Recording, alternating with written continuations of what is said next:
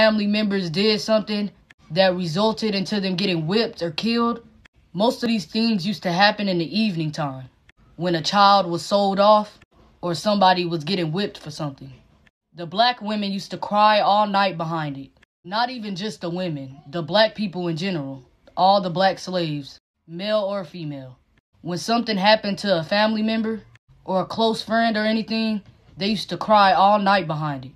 And when the slaves used to cry about what happened all night long, the white slave masters, the oppressors, will wake up in the morning time and they'll tell the slaves, "Did you have a good morning?"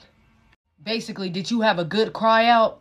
Did you do enough crying last night because of what happened to their family member a day prior?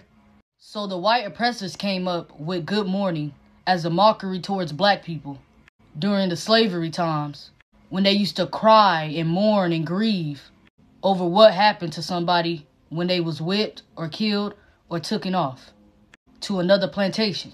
So it was their way to make fun of the black slaves crying that night prior. So they would ask them, "Did you have a good morning?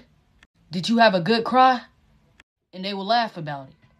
So that was their way of being funny towards the black slaves when they would cry all night about somebody that was hung, somebody that was killed. That was their way to make fun of them. Y'all know what mourning mean. All they did was take the U off of it, so nobody would think about what it really originated from.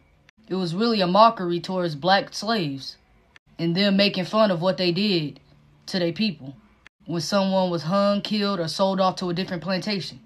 So that was their way of being funny. Did you have a good morning? Did you have a good cry about that person's death?